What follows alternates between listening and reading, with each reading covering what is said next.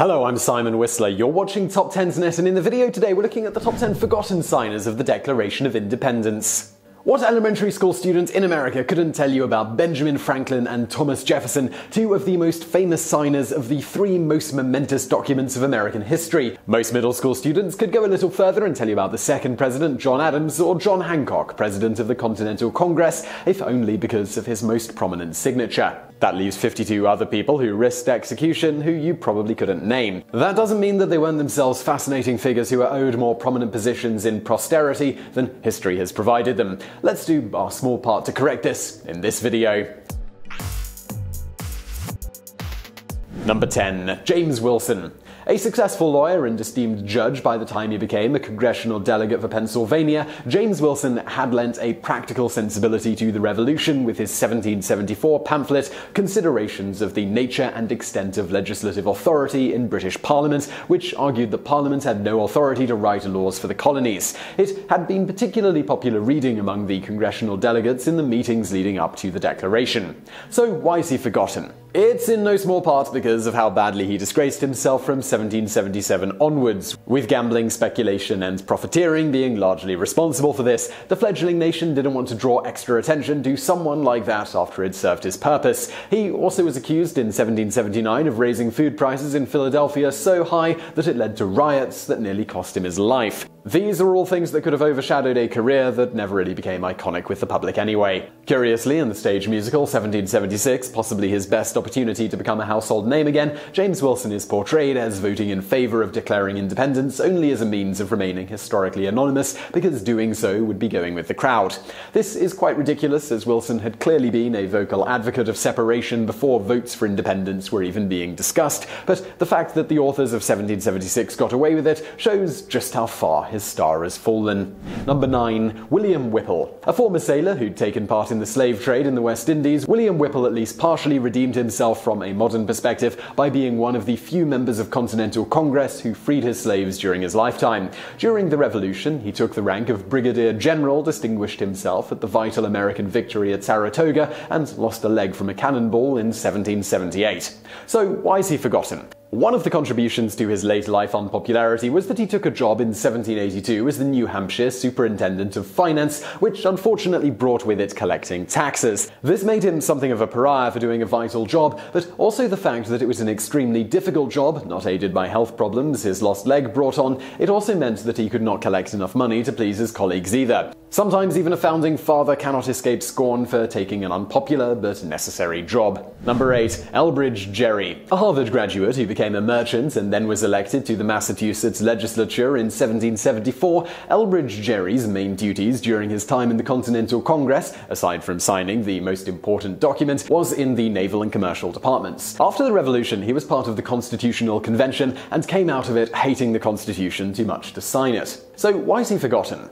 While the man himself is not remembered, he has a sort of unflattering legacy. Following his 1811 election as the governor of Massachusetts, it was observed that the districts in his state were drawn to unfairly favor the Democratic Republicans, which was dubbed the salamander by a cartoon in the Boston Globe. Perhaps you've heard of gerrymandering lately in this politically charged climate. It's the sort of thing that can easily overshadow the rest of a career, however distinguished it might have been.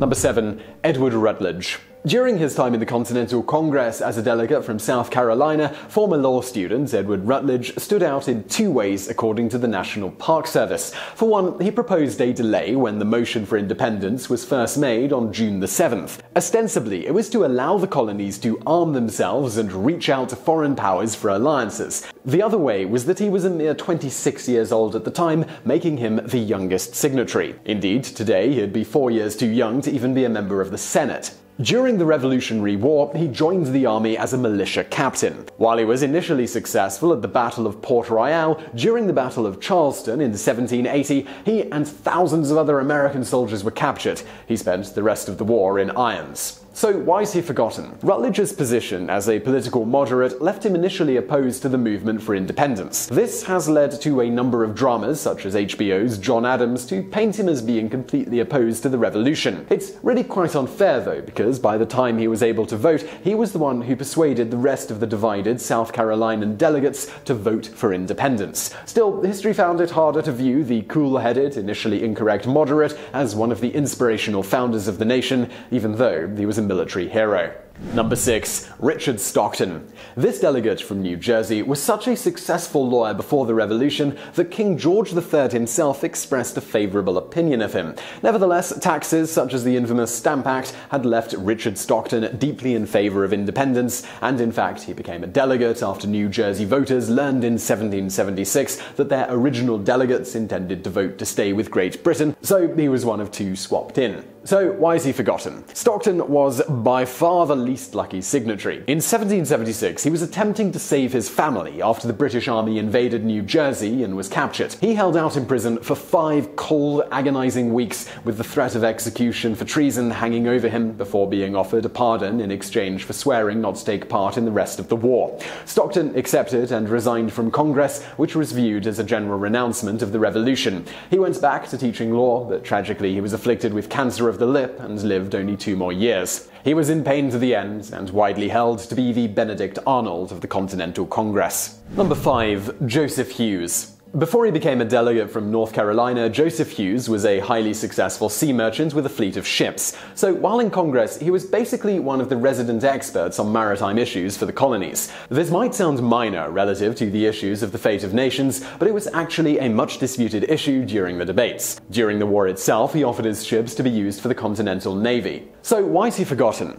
Hewes didn't survive the war. In 1779, he attended his final session of Congress 12 days before his death on November the 10th. Thusly, he was not able to continue distinguishing himself in the eyes of the new nation. His wife had also died in 1766, and he never remarried or had any children, so there was less of a family line to keep his name in the public consciousness. Number 4. Francis Lewis. Francis Lewis was born in Britain and went to America to found successful businesses around Philadelphia and New York, and also became a military contractor. When the 7 Years' War was started by George Washington, Lewis volunteered to join the army as an aide to General Hugh Mercer. Despite the relatively safe position, he was taken prisoner. At the end of the war, he was awarded 5,000 acres of land by the government of New York. Thus, when he became one of the New York delegates, he was one of the greatest success stories among the distinguished traitors. So why is he forgotten? It turned out that the war would cost him almost everything. Long Island was lost to the colonials almost immediately during the war, and with it his wife Elizabeth and their estate. His estate was destroyed and his wife was treated abominably, the record stating that she had to sleep on the ground for months.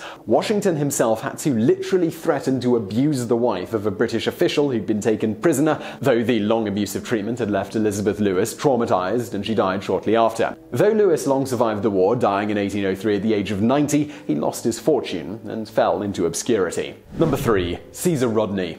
A former sheriff and delegate from Delaware, Caesar Rodney certainly seems like he should have been one of the most remembered figures to sign the Declaration. He was credited with casting the deciding vote for independence by providing 1 of 2 votes among the Delaware delegates. On the night before the vote, he rode 80 miles through a storm in order to be present, and also, let's face it, he's probably got the best name on the list. So why is he forgotten? Rodney's vote actually went against the will of his constituents. Even as he made the most important vote of his life, his base turned against him and he was subsequently voted out of office. Public opinion had swung back in his favor by 1782, sufficiently for him to be elected back to National Congress, but he wasn't healthy enough to take the office. On the subject of his health, at the time Caesar Rodney signed the Declaration, he was suffering from the cancer that would kill him 8 years later. When he made his historic signature, it had eaten away roughly half of his face. He is thusly not included in John Trumbull's famous painting of the vote and fits oddly with the American historical propaganda that tried to deify the Founding Fathers. Even the Delaware State Quarter, which features him, does so with him at some distance and on a horse. Some people just have to put up with 10 times as much to receive 1/10 the acknowledgement that they deserve.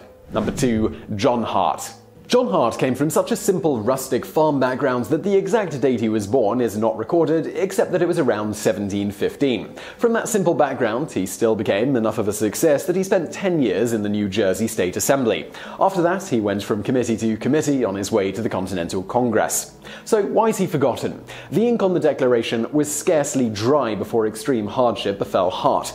Most of all, just months after the momentous event, his wife died on October 8, 1776. He had scarce time to mourn before the British Army invaded New Jersey and he became a particularly high-valued target. He had to resort to hiding in caves in order to avoid capture.